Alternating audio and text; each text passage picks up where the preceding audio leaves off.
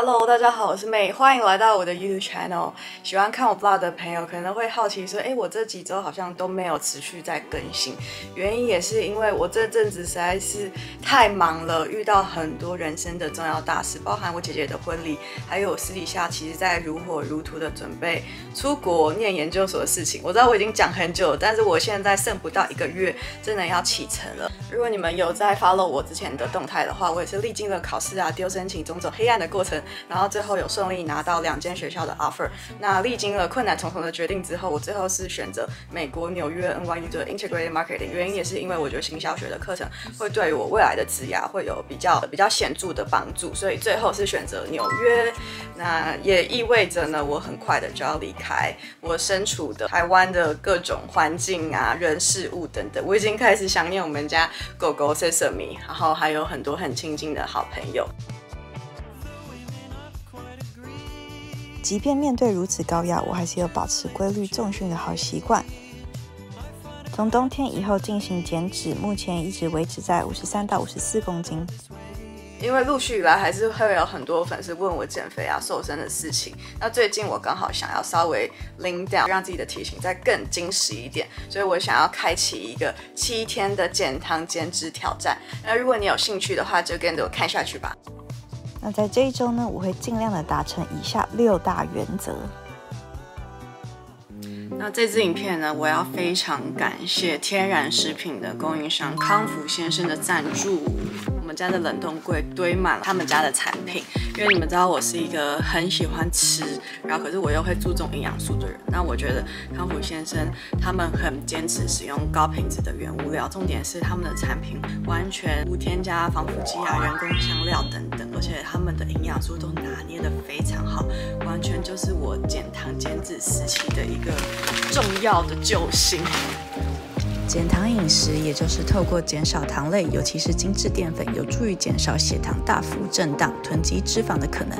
低糖的早餐，我最爱的搭配是2颗鸡蛋，可以是水煮蛋或炒蛋的形式，搭配优质蚝油如橄榄油、坚果油，以及富含维他命 C 的水果。在减脂期间呢，维持重量训练或者是阻力训练是非常重要的。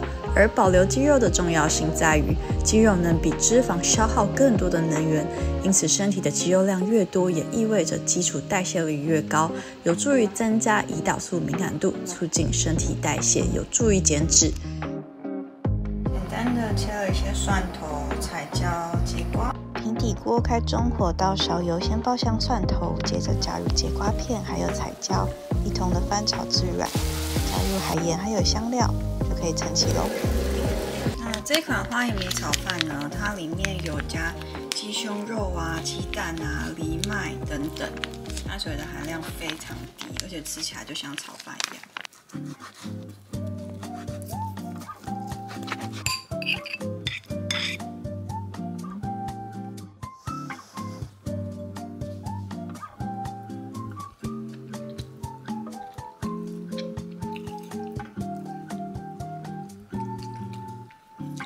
他们的酥肥鸡很嫩，而且重点是它的成分很单纯，不像很多时候我们在超商买的鸡胸肉，背后都是好几排的看不懂的人工添加物。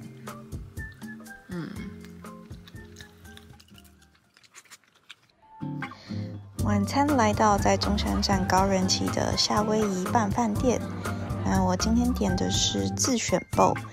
基底我选的是糙米和生菜，至于蛋白质主食，我选了挪威鲑鱼，还有骰子牛以及5种青菜，非常的健康又饱足感。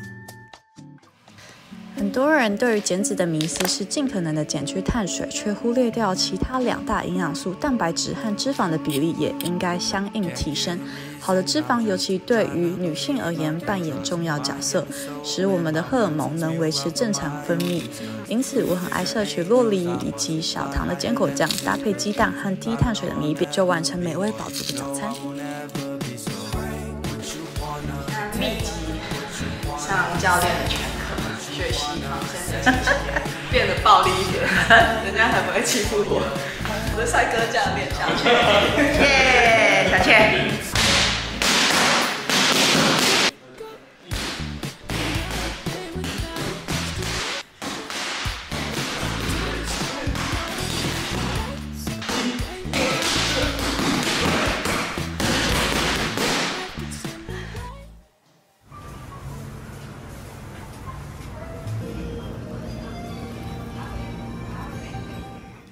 剩下的花椰米、乌骨鸡，昨天剩下的菜，跟素菜便当。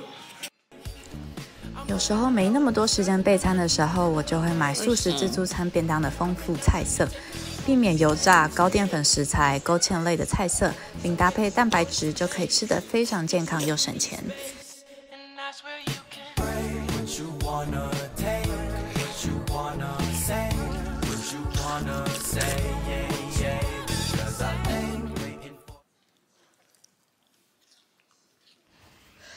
今天在全联买了1盒贵丁鸡，晚餐就来做个家人可以一起享用的萝卜白菜鸡汤吧。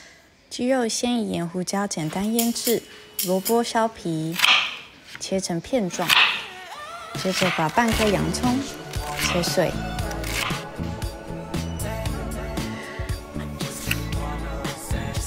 将蒜头去皮之后，简单切成片状，葱分白葱还有绿葱。平底锅开中火倒1匙油，先爆香蒜头、洋葱、葱末，加入鸡肉一起翻炒至金黄之后，加入2大碗水以及白萝卜一同炖煮大约10分钟，接着加入香菇还有白菜。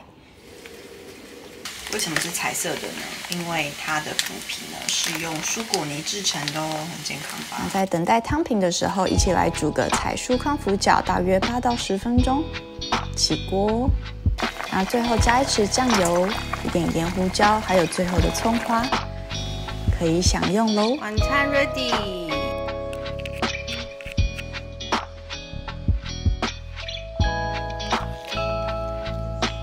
剥皮辣椒鸡胸。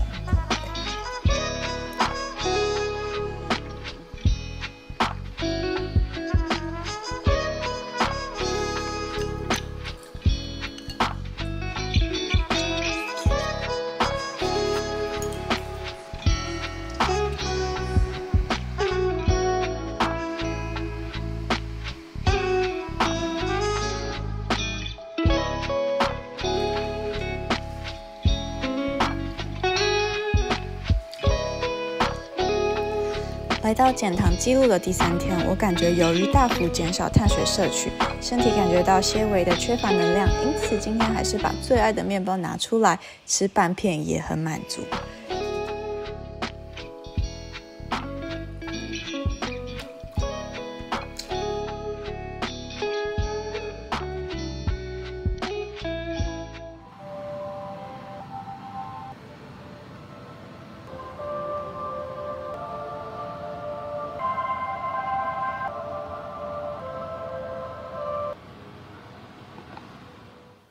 刚化好妆，准备要出门，因为等一下要参加我朋友的一个 podcast， 然后现在时间非常赶，然后我肚子也没有很饿，可能是因为我今天只有做瑜伽的关系，所以我就想说来打一个高蛋白的 smoothie 当做我的午餐。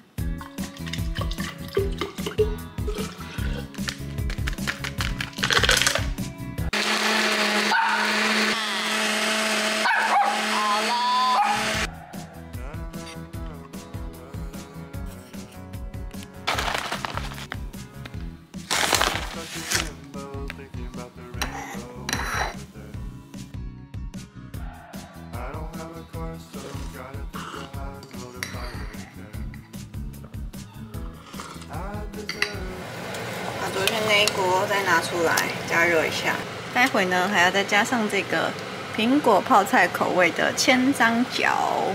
那它的蛋白质也是偏高，那跟水饺不太一样的是，它的碳水化合物超低的，然后它的蛋白质也很高，热量偏低，看起来超美味耶！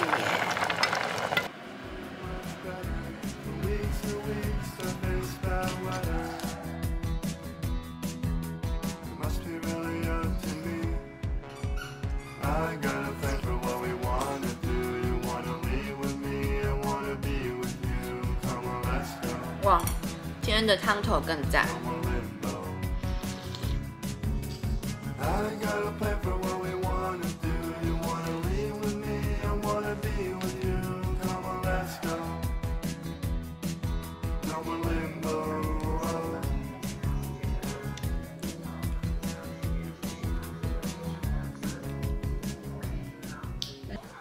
今天的早餐想来点不一样的，把小黄瓜削成美美的螺旋片状，加入海盐、意式香料、巴萨米克醋、柠檬汁、橄榄油，稍微的腌制一会儿。接着将煮好的水煮蛋切碎，加入酪梨、盐胡椒、无糖优格1大匙，把它拌匀，抹在半片的吐司上面，摆上刚刚腌制好的清爽小黄瓜以及1匙的坚果油，完成非常精致又美味的早餐。太好吃了，这个比外面卖的酪梨三明治还要好吃太多。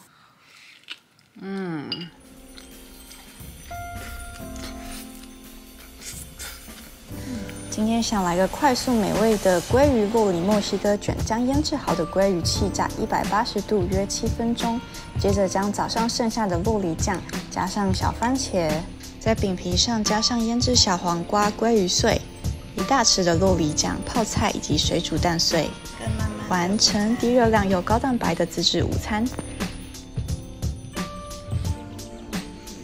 这饼很丑今天要去参加一个活动。我今天来艾迪达跟 Les Mills 合开的训练课程，这是我的经纪人 Joyce， 他不想入境。总之呢，等一下课程就要开始了，然后在场有很多 KOL， 很多年轻的帅哥，但是我都不认识他们。非常开心，现场所有的朋友一起来参加我们的训练 camping。吊起来，拿点。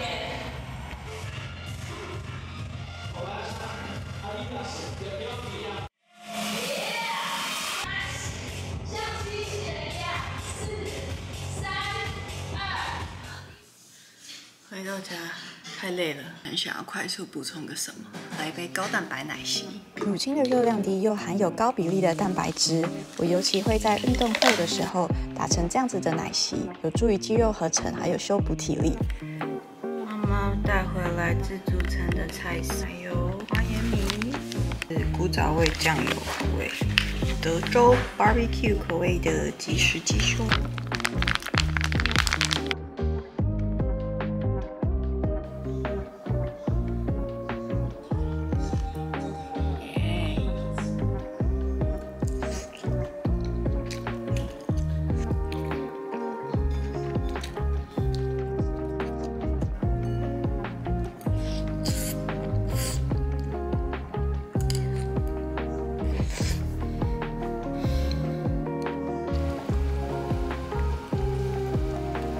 今天拿出康福先生的全麦蛋白bagel，超爱这款 bagel， 它的蛋白质一颗将近有8克的蛋白质，是不是很厉害？最懒人的酪梨酱做法，我会说把酪梨加上盐胡椒，还有一点柠檬汁，用小叉子压成泥状，抹在 bagel 或面包上，加上流泻的半熟蛋，就完成非常美味的酪梨 bagel 早餐。好，今天的早餐相当的澎湃。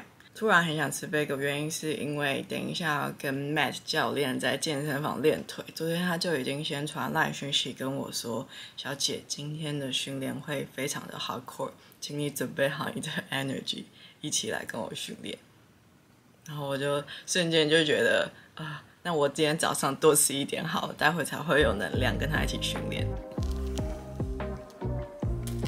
因为有一些 bagel 的碳水的含量，你咬下去的那种淀粉量是非常扎实，但是它这款 bagel 呢，它口感是偏外酥内软。I'm really surprised that you are lifting to me. It's 50 kilos on each hand, right? 对。Can you? Are you going to lift it? I'm just gonna stay here. Chilling on.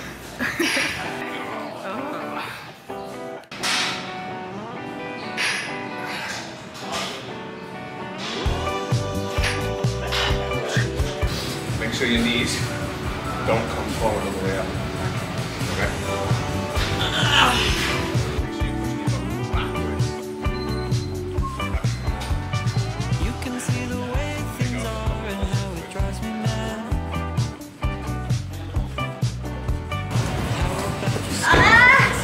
better than the first one, right?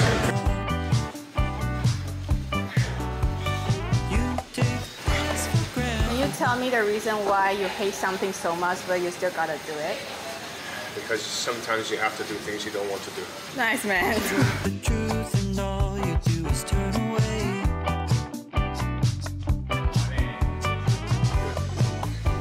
Show us how to do a proper thrust. Number one, this is the most important part, right? You have to lift your shoulder up and hook your blade over. And if you don't do this, you're not going to be able to do your hip thrust correctly. Because you will be sliding. You will be sliding. Then you want to keep your chin down, push the bar forward to up, and then keep your head this way. Okay. Hands, keep it in place. Yeah. Down with your hips, lower with your body. Power, 1. Head in the same position the whole time to the left. Let's go. Don't push my hand with your head. Power. Push the bar forward. Push it. You look like a big whale. This is a whale from Wales. Big fish with big tails. So I guess it's a curl. Yeah, but you've got to keep your hips down. Like force. If your butt goes up, like this, it's easy already. You have to make it harder for yourself. You mean going up slowly? Yeah, you've always got to kind of push your knees down, like backwards. Now that I heard that, I was like, oh my god, he actually did it. You want to bet he doesn't leave today? Yeah, I know. Hips, hips, hips, hips, hips, hips. Keep them straight down the whole time.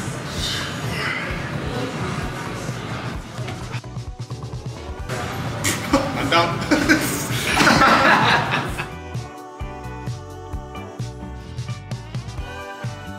训练完之后，因为教练说他想要吃烤肉，因此我们来到一家在东区的吃到饱烤肉。那我尽量挑选脂肪稍微少一点的肉，像是鸡腿肉啊、牛腱肉等等都可以吃。那晚餐的部分，因为中午吃太多了，没有很饿，所以只吃了蔬菜豆腐半碗，以及甜点是芒果优格。嗨，大家早安！跟你们分享一个好消息，我昨天呢终于正式的拿到我的美国 F1 学生签证。那我这次是采用免面试的方式。对，那基本上好像如果你曾经有申请过学生签证的话，还有要达成一些其他的条件，你就可以用免面试的方式。所以我就把我所有的护照啊，还有他们所需要的文件寄到美国 AIT， 然后大概经过1到2周的审核，我就可以拿到我的签证。我觉得还蛮方便的。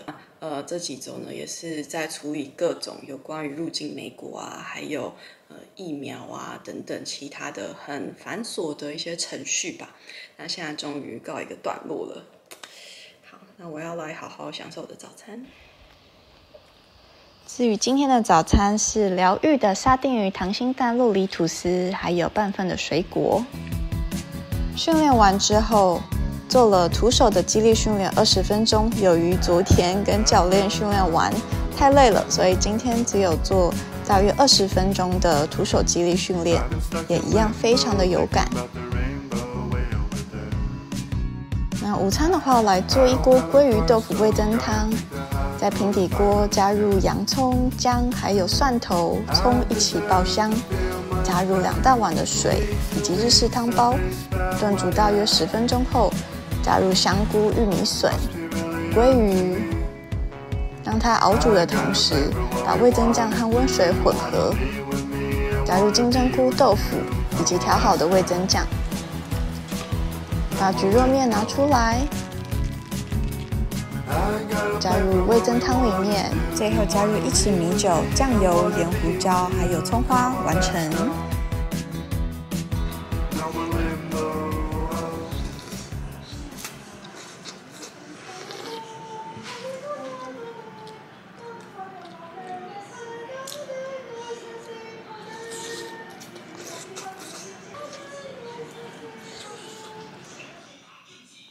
晚餐的话，忍不住吃了妈妈从外面餐厅带回来的酥炸金黄豆腐，还有炒饭半碗，突然又意识到蛋白质好像不太够，把原本要给狗狗的牛排加入了盐胡椒以及香料、橄榄油，稍微的腌制5分钟，进入气炸锅180度，约6到7分钟的时间，里面就会是半熟的状态。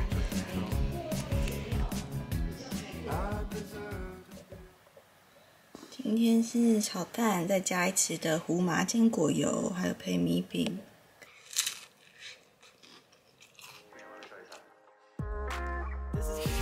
许多人对增肌减脂期最大的迷思就是觉得减脂期做有氧就好。然而，想达成减脂的首要原则是热量赤字，主要方式是透过控制饮食和提升日常的活动量。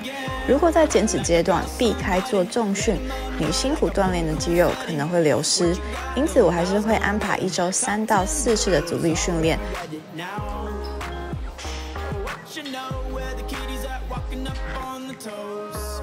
What you say when the living don't stop? I be making my way, yeah. So what you wanna when you wanna say? She'll laugh right back and pass one. 非常生气，这碗沙拉将近250块，240、250，然后里面的菜竟然是涨价。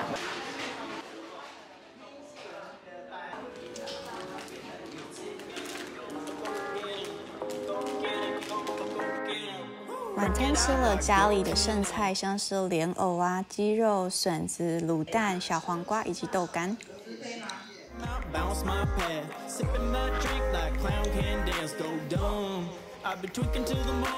谢谢你的收看，那7日的减糖记录就到此为止，来看看May的成果吧。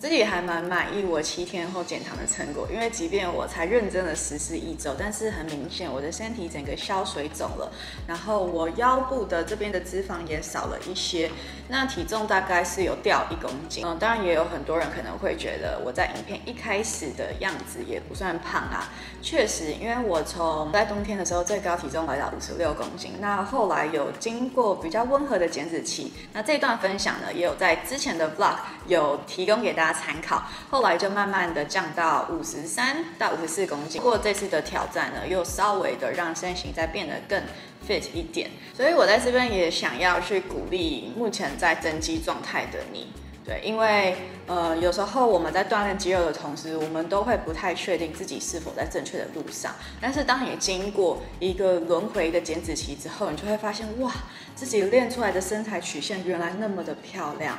那当然我还没有完全的瘦下来的这个过程中，我也会被一些网友放大检视，比如说直接呛我完全没有训练痕迹啊，或者是这样子的身材可以教别人运动等等，难免会收到这一些评论性的这种字眼。我也想要讲的是，我想要什么时候减脂，老娘说的算，因为那个状态我就是想要吃美食，我想要享受生活，然后我想要好好的举重吃碳水，我觉得也没有什么不好，你就是享受在这个时期，当然还是意识到食物的分量跟营养素要控制，那你想要减脂的时候，好好的去达到热量赤字就好了。那在这7天呢，我平均摄取的热量是落在1300到1500大卡左右。老实说，有时候会有饥饿的感觉，会感觉肚子在叫，然后会有一种想要再吃更多食物的欲望。那这时候我就会喝黑咖啡啊、水果，或者是比较低卡的小零食，或者是零卡的饮料，来止住饥饿的感觉。如果接下来我还要再继续减脂，可能再延长个1到2周，甚至更长的话，我会比起现在再抓少一点点的赤字，可能我会吃到1500到1700大卡。那当然这是针对我的 TDE 而言，因为我自己的 TDE 大约是落在2000上下。对，所以如果是稍微比较严格的减脂的话，就抓500到700大卡热量赤字。如果想要避免肌肉流失的话，我建议还是抓少一点的赤字，大概300大卡甚至200大卡的热量赤字就好了。那有时候你会想说，到底这个热量很难抓怎么办？确实就是针对很常去外食的人，对，确实有一些比较油的便当，或者是有勾芡跟比较重调味料的食物，这时候它的热量可能就会比你用眼睛估算的热量还要再多个那个隐藏的100-200大卡。对，所以其实我还蛮建议大家在家里学会一些简单的料理，你可以只是学会煎啊、烤鸡胸肉，或者是水煮鸡蛋等等。然后像有时候我会搭配一些即时的、方便打开就可以吃的产品，因为背后也都会有比较详细的营养素。那这样子在食物的估算上面就会远远比你 always 在外食还要再来的再准确一些。那最后的话，想要提醒大家，在减脂这条路上要适时的留意、察觉到自己的情绪，因为有时候一直去压抑不能吃什么的欲望，会慢慢的累积成一种慢性的压力，它甚至会影响你的荷尔蒙分泌或者是神经系统。这一点绝对是你们要注意的，因为如果你一下的执行的太极端的话，你身体是要付出代价。最后呢，希望大家都是用健康、开心的方式来减肥瘦身。那谢谢你的观看，我们下次再见，拜拜。